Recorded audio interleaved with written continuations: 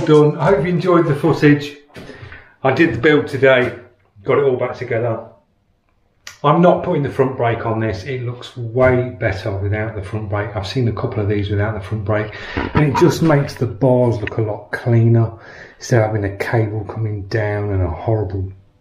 You've got your pedal back brake, which works really good on these.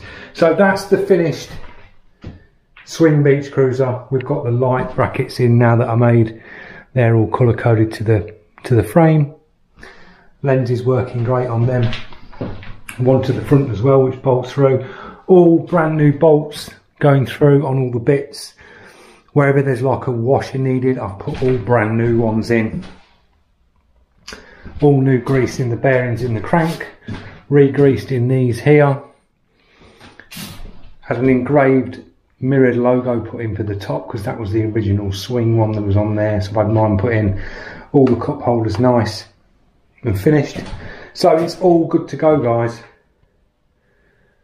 Itching to get out on it. I just took it outside and it just goes jet purple outside, and then when you put lights on it in here you can see the colour shift.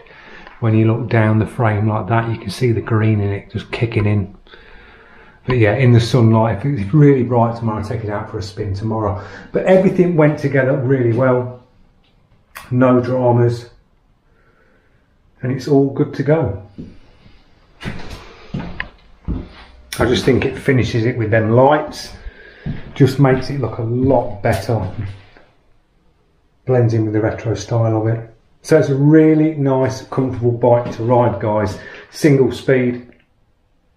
And you've seen the clip at the beginning of the video on how it looked, and how it looks now just looks completely different. Transformed it, looks a lot better.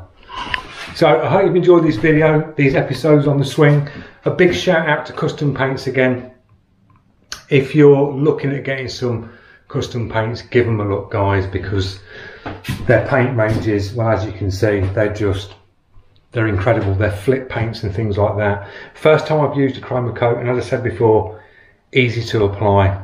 This has been dropped down over the black base, and we've got some of the candies on here as well, which just finish it off.